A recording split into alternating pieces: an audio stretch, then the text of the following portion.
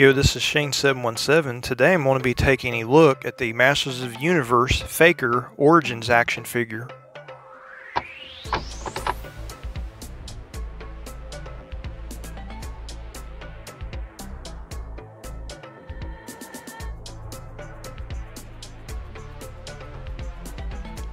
And having a look at the back of the package, you see some awesome artwork here.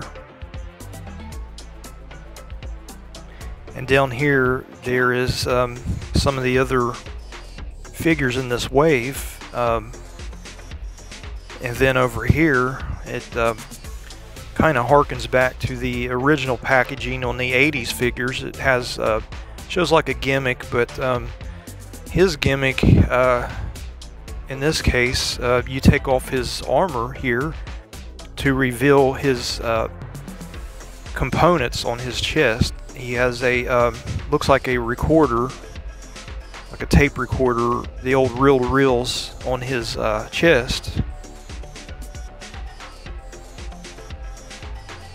And now time to open him up and take a look at him.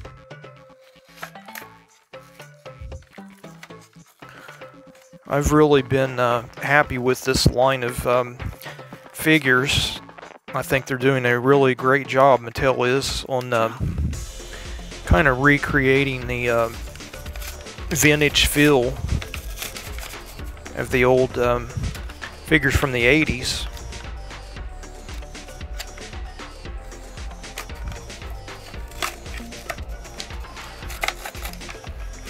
Having a little bit of a time cutting that package open. I'm afraid to cut anything there. And he slides right out of the package like that with the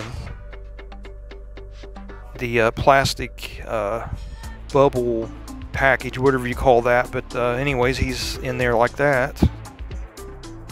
First of all, he comes with a little mini comic, like kind of like the old 80s Masters of the Universe figures.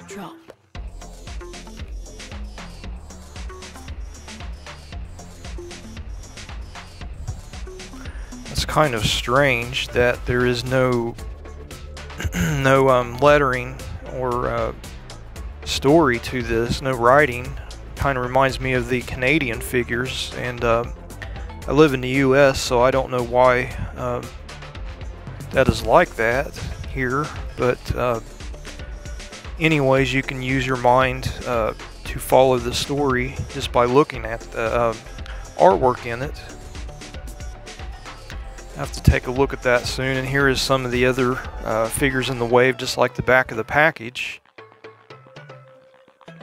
He has this little paper here. It tells which pieces of his body are interchangeable. His feet, his pelvis piece, belt pelvis, and the left arm, the right arm, and the head. You can change all those pieces, pretty much all that.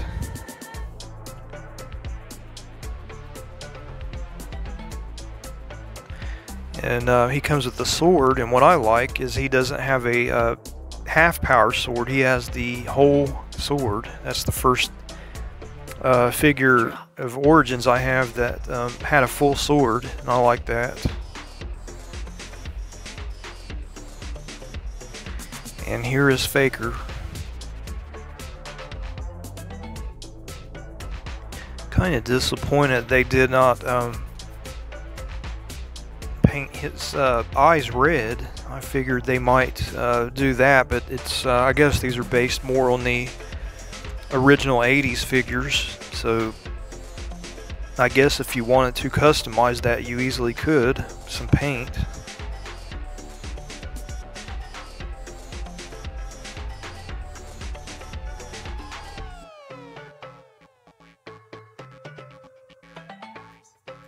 And all he is a a repaint of He-Man himself.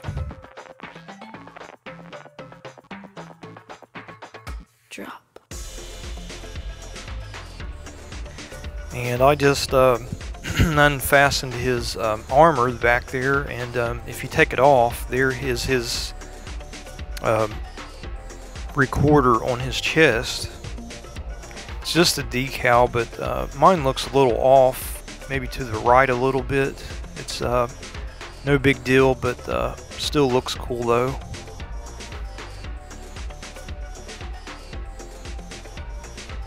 And as far as Faker's articulation goes,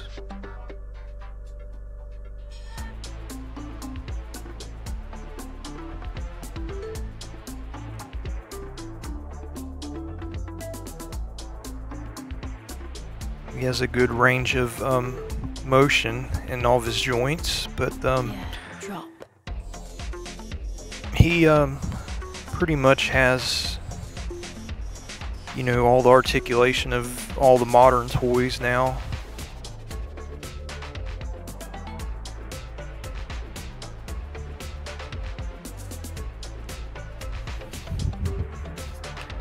And he doesn't have a sword holder, but if you want to just put it in there like that, if it'll hold, it keeps on snapping. But his armor here,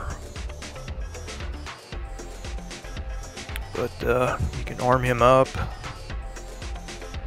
like so. He does not have any extra hands that came with him.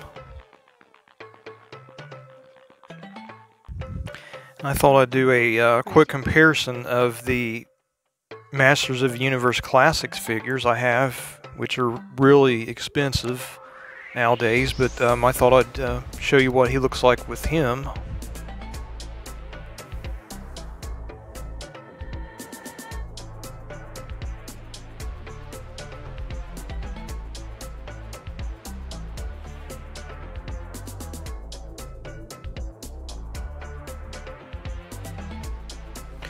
Even though this figure is just a repaint of He-Man, with the classic head, Origins head, he still always have like a nostalgic feeling to him. I don't know if it's the blue skin and the orange armor or what it is, but always thought he was a cool character. Looked really neat. But anyways, that's it for this unboxing and review, and I appreciate you all watching. And also, if you haven't subscribed, be sure to like and subscribe if you like my videos. Hit the notification bell, and until next time, be safe and out.